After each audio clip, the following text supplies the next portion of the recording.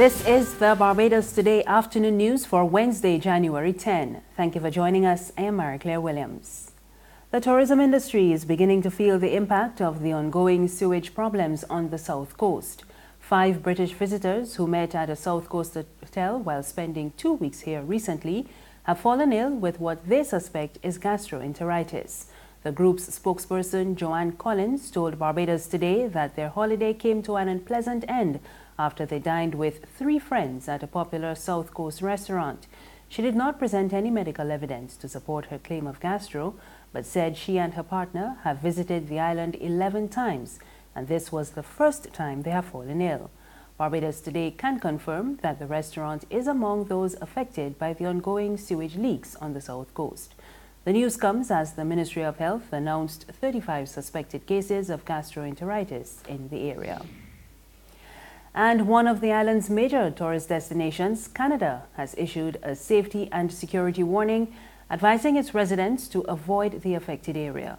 A statement from the country's public health agency said the south coast of Barbados, between Hastings and St. Lawrence areas, is experiencing an overflow of raw sewage due to a mechanical breakdown.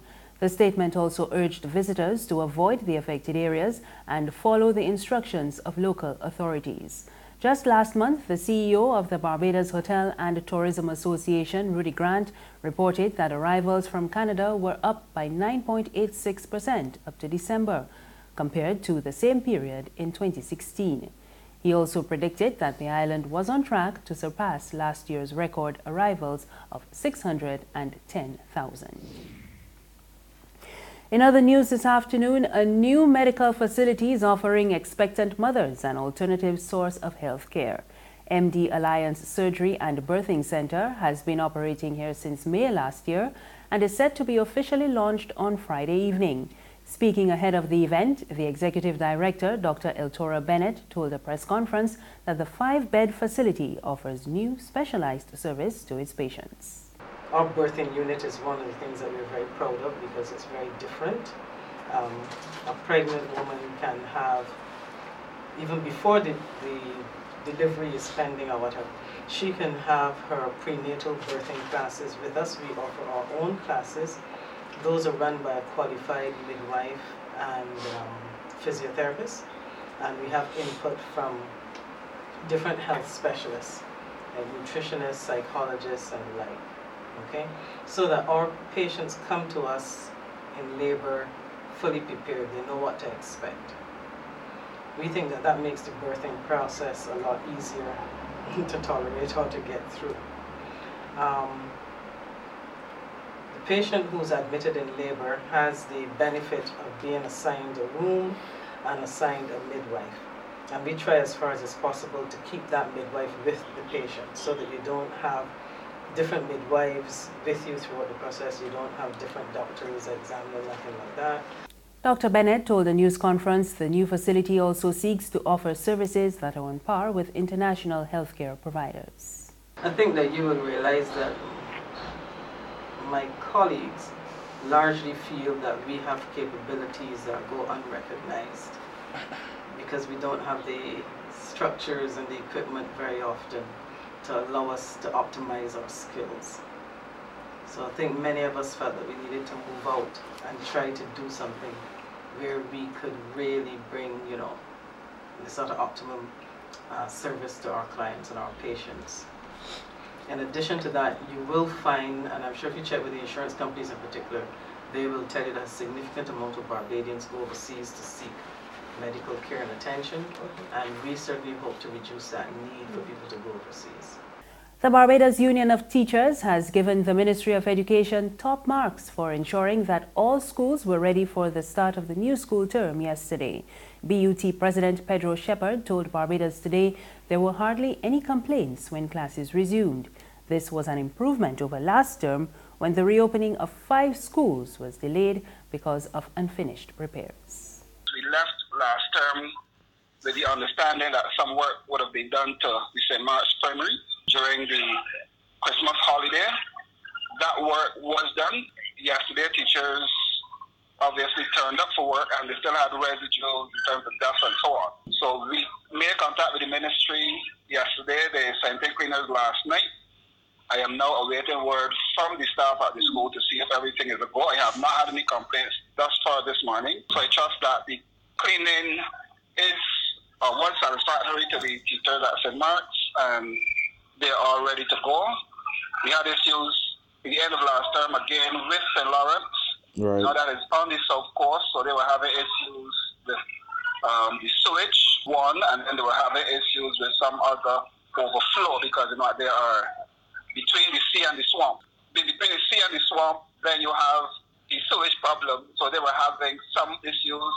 We were able to get the ministry to go in there and do some work as well. They're continuing both the Ministry of Education and Ministry of Health to monitor that situation. So for us at the BUT, we can say that this term has started relatively smoothly in terms of reopening of schools, and we would hope that during the course of this year, that as issues arise, our membership will bring them to our attention and we will be able to speak to the ministry and have some resolution, because coming into the end of last year, we have started to build on a relationship with the ministry where we're now in a better position to communicate with the PS and other officers of the ministry. There's regional and international news after this short break.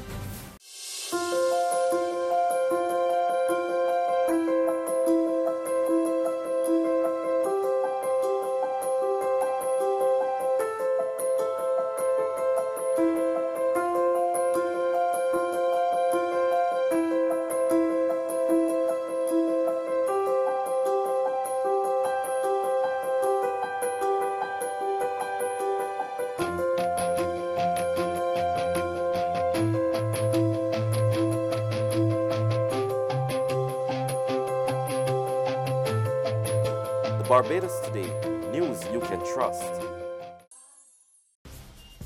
Thank you for staying with us. We're back with news from the region. A 7.6 magnitude earthquake struck the Caribbean late last night between the coast of Honduras and the Cayman Islands. It was one of the strongest quakes to hit the region in recent times. It was felt across northern and Central America, and this prompted the U.S. Tsunami Warning Center to issue an alert of possible tsunami waves within 621 miles of the epicenter. These included the coastal areas of Jamaica, Mexico, Cuba, Belize, Costa Rica, Panama, the Cayman Islands, Honduras, Nicaragua, Guatemala, Puerto Rico, and the Virgin Islands.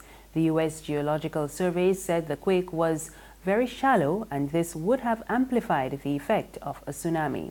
The Tsunami Center later cancelled the alert, but warned that some parts of Honduras and Belize remained at risk from waves of up to a meter. And finally, on the international scene, prosecutors in Myanmar today sought charges against 2 Reuters reporters under the country's Official Secrets Act following their arrest last month. They had worked on Reuters' coverage of a crisis in the western state of Rakhine, and the United Nations estimates that over 600,000 Rohingya Muslims have fled from a fierce military crackdown in the area. Journalists say they now face up to 14 years in jail. We get more in this report from Reuters. Almost a month since their arrest in Myanmar, 2 Reuters journalists accused of breaching the country's Official Secrets Act appeared at a Yangon court on Wednesday, where prosecutors sought charges against them under a law which carries a maximum prison sentence of 14 years. Walone and Choi So-u were arrested nearly a month ago after they were invited to meet police officers over dinner.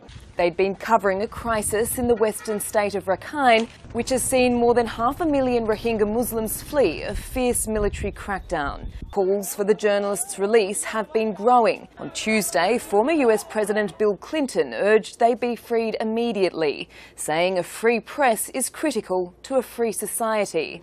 While after the hearing on Wednesday, Reuters editor-in-chief Steve Adler said, "We are extremely disappointed that the authorities seek to prosecute them. We view this as a wholly unwarranted, blatant attack on press freedom." That's news this afternoon. Remember, you can get more on our website, www.barbadostoday.bb. You can also subscribe to our e-paper, email updates, and like us on Facebook. We're on Izumi Media in bus terminals and on Screenplay at supermarkets and gas stations near you.